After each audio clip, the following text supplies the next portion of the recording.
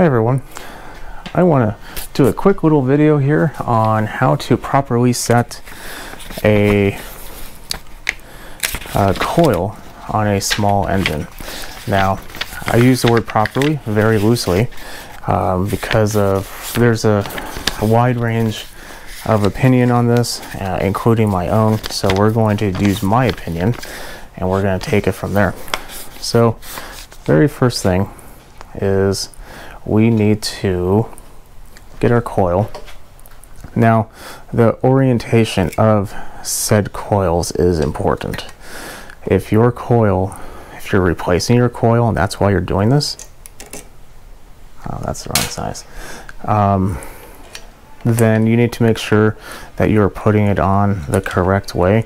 The easiest way of doing that is to look at it when you're taking it off. Usually there's some type of marking. For instance, this one has a little notch. It's just different on either side, so you can easily tell.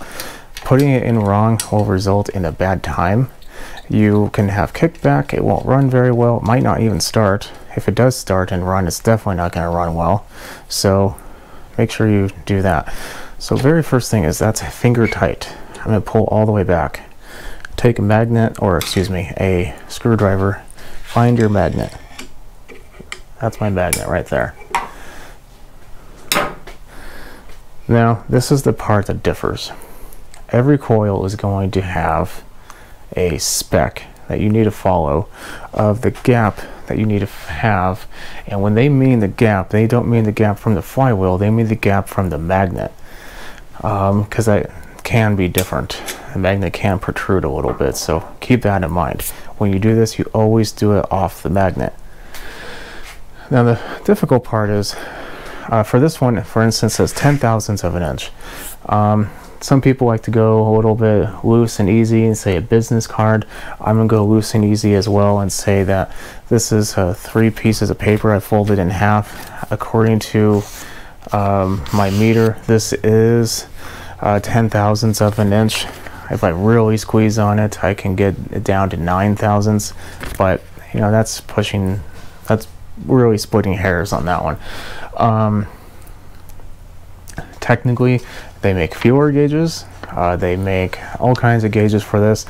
Some applications require much larger gap, especially, for instance, if you have a very fast spin of like a very high RPM. It can cause rubbing because the flywheel will actually grow a little bit. So look up your spec in general for a small engine of sorts like this. It's 10/1000ths. So that's what we're going to do. I'm going to do the loose and easy way because not everyone, especially when they're in their garage, is going to have a feeler gauge for 10/1000ths of an inch that they can use. But I'll go over how you're supposed to do that. Ideally, you'd have 2. Or one long one, but you put it in between here. If you have 2, you put 1 here and 1 here, and then you move the magnet so the magnet is in between, and then you'll literally see this gets sucked in like that. When you see that, you tighten these with your feeler gauges. You move the flywheel out of position, remove the feeler gauge, and you're done. For the paper, it's pretty much the same process, except with paper.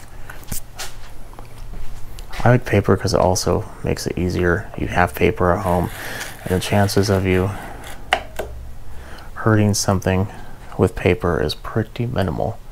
So, tighten the coil down. It doesn't need to be super tight.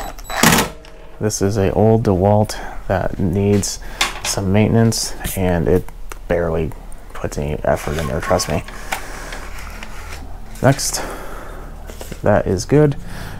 I like to, if it plugs out, it's even easier, but kind of go over, make sure you don't hear anything, feel anything. If you hear scraping or clinking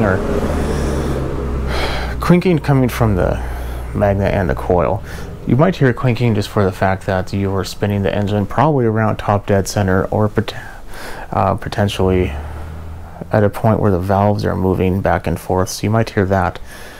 But If you don't hear anything, you should be good.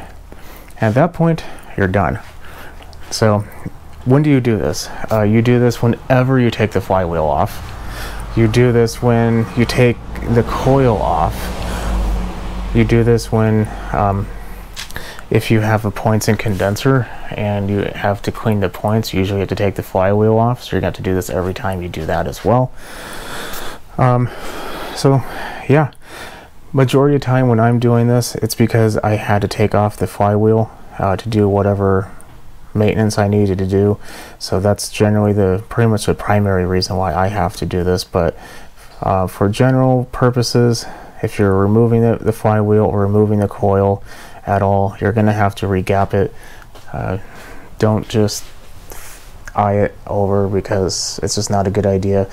Improper coil gapping can be, you know, destructive. It can damage your coil, it could damage your magnets.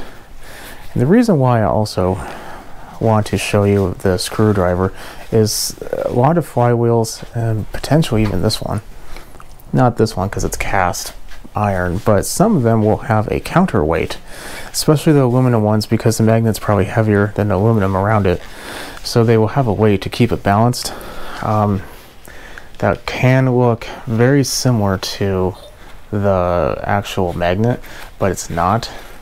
So you don't want to use that. So use something metallic like a screwdriver, and make sure you're gapping it on the magnet and not the weight.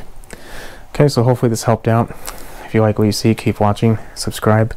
I'll be making a little bit more, so keep an eye out and have a good night.